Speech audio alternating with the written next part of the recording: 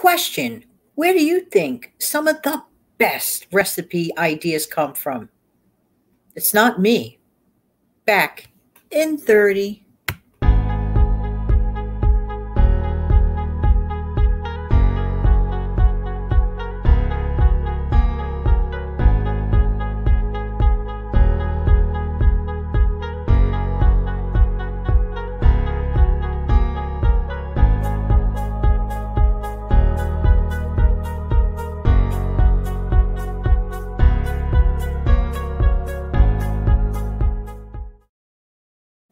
Hi, this is Jan from New York City. My channel name is Jan from New York City Saves Money.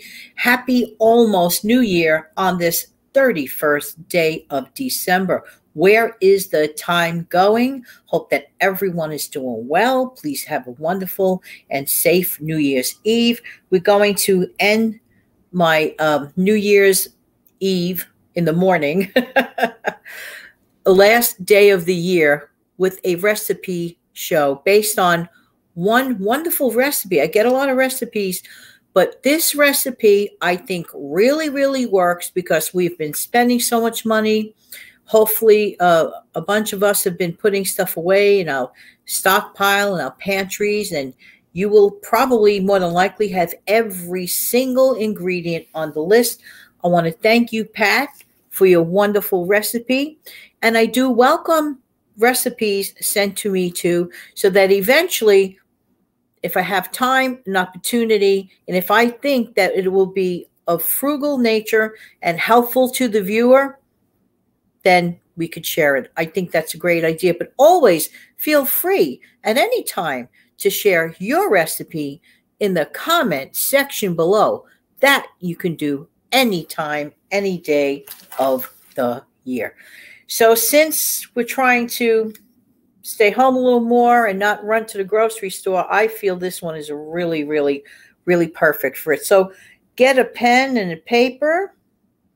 Give you a second to get your notebook, your trusty notebook or scrap paper. And there's always something to be said about scrap paper. So throughout the year, don't throw it out. You never know when you just want to jot something down quickly. You don't have a trusty notebook and you keep it in something close by and jot, jot, jot. All right. So here we go. I love this. The name of the recipe is called Old West Chuck Wagon Beans. And this can be in actually as a side dish or as a main meal. Ingredients, listen carefully. 1 can, 15 ounces of butter beans, drained. Next, 2 cans, 16 ounces of pork and beans, drained. Now, you're probably saying to yourself, why would I drain the juice from a pork and beans can? You'll see.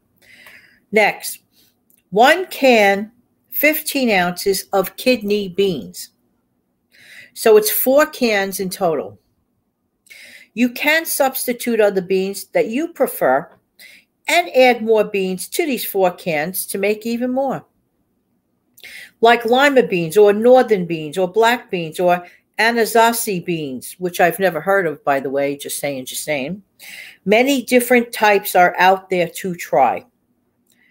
Now, you're going to need, if you want to have it, with meat, 1 pound of ground beef, 1/2 pound of bacon diced. And Pat has also used bacon bits, 4 ounces of bacon bits instead. You will need 1 medium onion, finely chopped. You'll need 3/4 cup of brown sugar, 3/4 cup of ketchup, 1/4 cup of mustard, yellow or Dijon, 2 teaspoons of white vinegar, 1 teaspoon of ground pepper, 1/2 teaspoon of salt, which is optional. And here are the instructions. Instructions. 1. Brown hamburger meat, the onion, the bacon, in a large skillet over medium-high heat. You're going to drain off the liquid. Put this in a crock pot or in a pot on top of stove. Add beans, brown sugar, ketchup, vinegar, mustard, pepper. Stir to blend all ingredients. See, those flavors makes its own sauce. That's probably the reason why one would drain the pork and bean juice. Me? Who knows? I might decide to keep the pork and bean juice. I don't know. I like both. Next, 3. Cook on high in your slow cooker or crock pot for 4 hours or on low for 8 hours. Pat says that she stirs it hourly. Cook on top of stove on medium heat in pot with lid until it starts to bubble up. Then turn on low and simmer for 3 hours. Check the pot. If you're doing it on top of your stove, be sure to check your pot every half hour to watch fluid levels. If it looks dry, add 1/4 to 1/2 cup of water and stir. Number 4, taste to see. Taste to see if you need to add more pepper and salt. With the bacon, this requires little extra salt because bacon is by nature salty. Pat says she prefers to use a crock pot.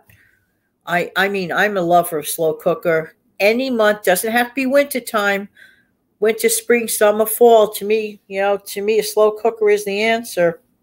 And it is so underrated these days. I know because of all the, newer gizmos and gadgets, but they're very convenient and they're very inexpensive. And I hope some of you got one for the recent holiday. And if you don't have a slow cooker, you could get if you live alone, you could get yourself a small, slow cooker. Very, very, even the bigger ones are inexpensive. But if you live alone, get the smaller one because to scale it for your needs. So as said, taste to see if you need to add more pepper and salt. With the bacon, this requires little extra salt. She prefers, and so do I, using a crock pot. This isn't chili. But if you like it mildly spicy, you could add chili powder and cayenne pepper to your taste. Pat has also added 1/4 cup each of bell peppers to this. Red or green, orange and yellow. Gives it a milder taste. Oh, I love when I smell those kind of peppers simmering in a slow cooker throughout the place. Oh, that smell. It's just like you just want to jump into your slow cooker and eat it. So, cooking is interesting. Yes, it is, Pat. And this is an Old West type of recipe. Thank you, Pat. That was so sweet of you to send this recipe. And what I like about it is it's easy to do. It's affordable. This week, the goal, at least for myself and a few others I'm encouraging that may not feel like doing the grocery store gig this time around, start using some of the stuff in your pantry stockpile that may need rotation. And that's its own little errand if you're interested in doing. Go back and see what can actually start getting used up. And this gives you a week break or more if you don't feel like going shopping. Personally, I am all shopped out. You know how it goes in December. Thank you again, Pat. I hope that this recipe helps a bunch of people.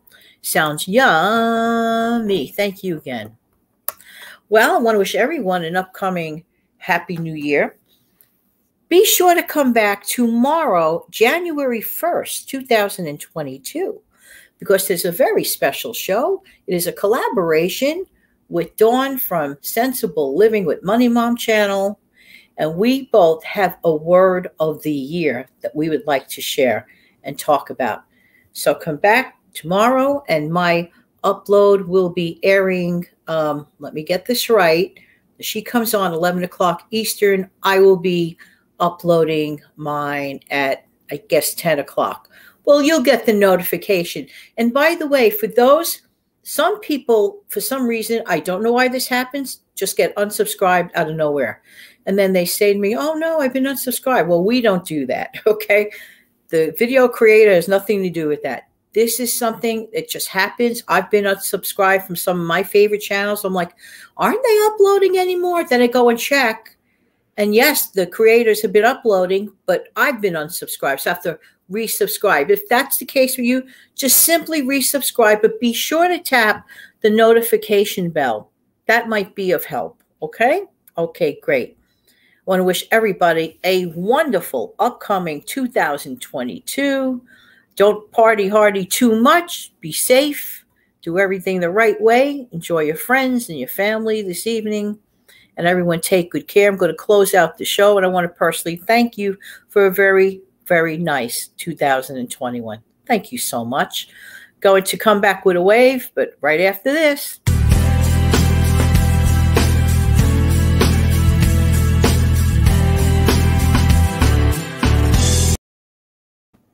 Have an amazing, fantastic New Year's Eve and a wonderful upcoming New Year. Come back tomorrow for a special show. Take good care. Goodbye.